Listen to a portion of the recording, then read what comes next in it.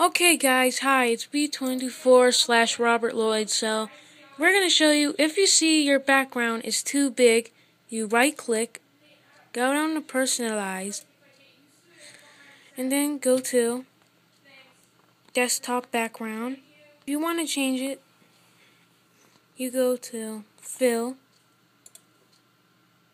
whatever, let's say fill, that's what it is right now. Fit goes like this. Let me zoom out. It goes like that. Would you like that? If you don't like that, you just go down, click stretch. That's sort of like the same thing, but I'm going to show you it anyway.